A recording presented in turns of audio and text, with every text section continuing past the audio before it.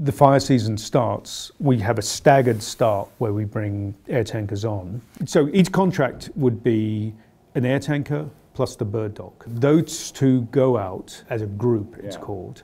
So there's an air crew that goes out with that, there's a ground crew that does the maintenance work, etc.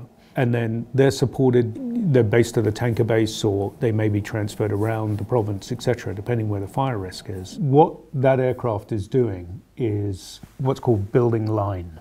So the red liquid is a retardant, so that slows down the progress of the fire build, and it allows the ground crews to go in and effectively manage the safe putting out of the fires.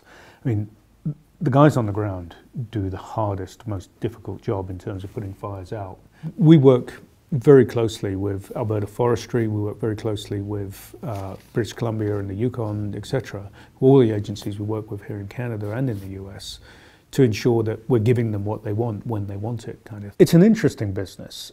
I mean, when the big events happen, when you have the big fires and you get the media interest and things like that, the focus and attention comes on you. In some senses, people don't like to think about us because it's not something that anyone really wants in their lives, to be caught up in a forest fire like this.